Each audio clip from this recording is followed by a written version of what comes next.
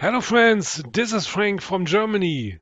I'm again proud to present my short project, but I'm sure this is the next revolution. Okay, what is XTC? Extremely simple automatic tool changer. Okay, enjoy this video session. First some theory and then you will see the magic. If you want to use an ATC, short for automatic tool changer, then you will have a lot of money. Here are some examples for a do-it-yourself CNC machine. The first one cost around $2,300, too much for a hobby project. The second, it's some cheaper, but hey friends, $1,700 for a spindle? No, never. Okay, here I found a cheap spindle with ATC, just $700. Seriously, that's too expensive. Okay, here's my goal. For my X-Displays project, I realized I need an ATC because that's the only one manual process at the end of this project. If I found a solution, my dream come true that I can build a complete PCB in a complete automatic process. I guess I found a solution for this issue for only, ta-ta, $50. But first of all, we need more control over our spindle. I need a spindle controller. He drives the spindle forward, backward, and can read the actual current. Also, I need a kind of brake that will immediately stop the spindle motor. This DC motor drivers comes from Polulu and has some nice features. We can measure the actual current and rotate the DC motor forward or backward. A simple but nice feature, we can control the speed in both directions and can brake the spindle immediately. I wrote a small program with the name XTC controller to control all features from driver via a serial console. This combination of Arduino plus DC controller can only handle up to 24 volt. But we need a controller he can handle up to 50 volts. I spent a lot of hours to find a solution for our CNC 3040 and I found this here. I don't know if we can use also current sense, but I guess we can use an additional breakboard with an easy readable chip to read the current. But first of all, I want to show you my XTC console program. This small program will control the DC controller. The commands are easy. You can send help and you get all possible commands. The first one are forward and backward. These commands understand the speed parameter from 0 to 400. As second parameter, you can give the time in milliseconds. Okay, an example. You want to drive the spindle forward with full power, but only for 1 second. Please input forward space 400 for forward and maximum power and a second parameter 1000 milliseconds. Here's the result. Another very nice command are brake or BR key.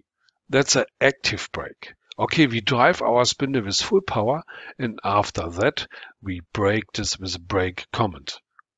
Cool, huh? Now comes a real cool thing. With LEV for level, we can set the level of current. You start the spindle and try to stop with your hand. The current will go up. If the current higher as a level, the spindle will stop immediately. Why we need this? Well, wait a minute. Tim stays for time and lets the motor stop after some milliseconds. In example, backwards 200, Tim 500 lets the spindle rotate backwards and brake after 500 milliseconds.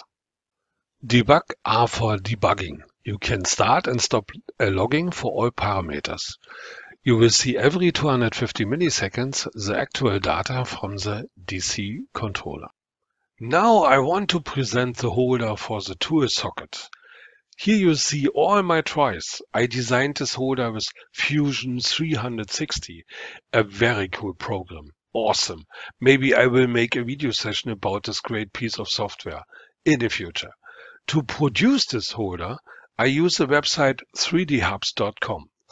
It's easy to upload your design as STL file and choose a friend not so far from you and he print this for some bucks.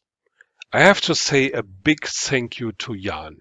He produced my prototype as fast as he can and in a very good quality.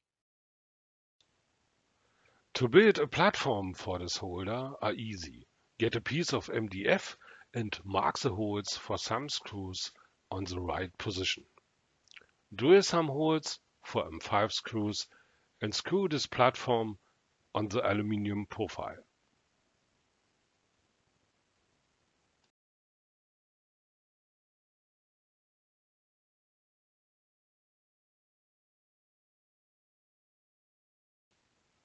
Now we can first glue our holders to this new platform.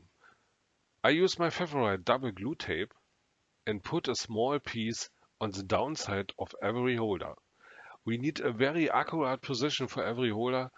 Put a broken end mill in your spindle collet, home your machine, and move the machine to every position you like. I note all the position in my notebook.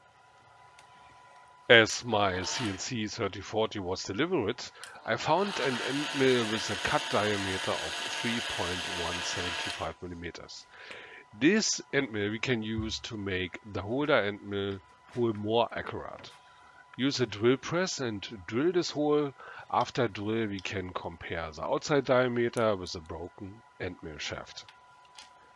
I call it this little white plastic pre-position thing stopper.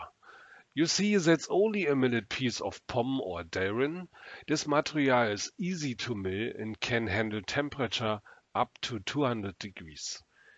You have to measure very accurate the outside diameter of your collet nut and use this as inside diameter plus 9.1 millimeter.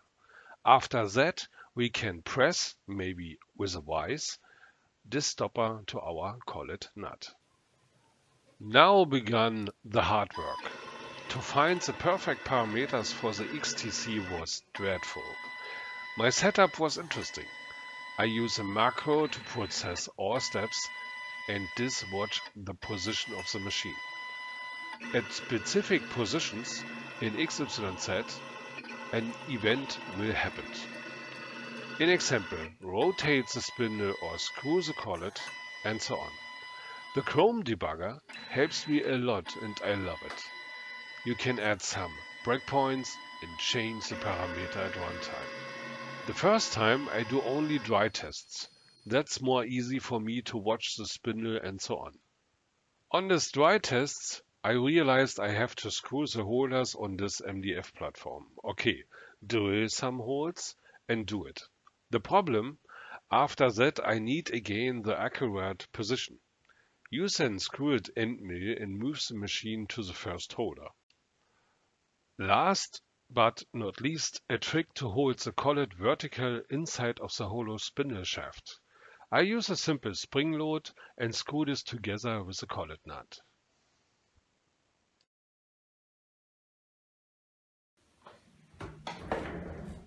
Here is it, my best moment since a month of hard work. The first successful tool change. Friends, I'm so happy. Enjoy this moment with me together.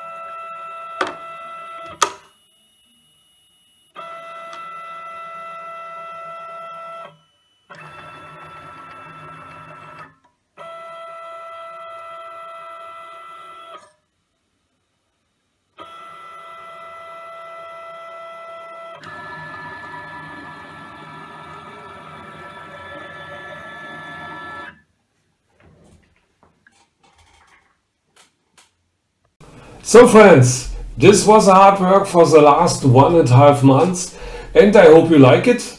I think the next video session I want to explain everything about the software, the microcontroller, also how can I inside in this chili pepper software and how can I fire up this event to have a tool change.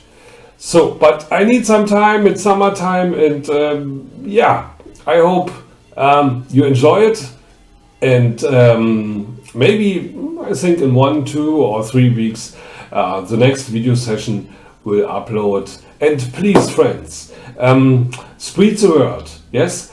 Please share this video with all your friends or in the social networks. I'm very happy to see everybody can use this Xatc. Also, I want to add a boom list, a bill of material list in the Xatc GitHub. You see this in the video description on YouTube. Yes, what can I say? Have a nice day and don't speak about it, do it, right? Bye.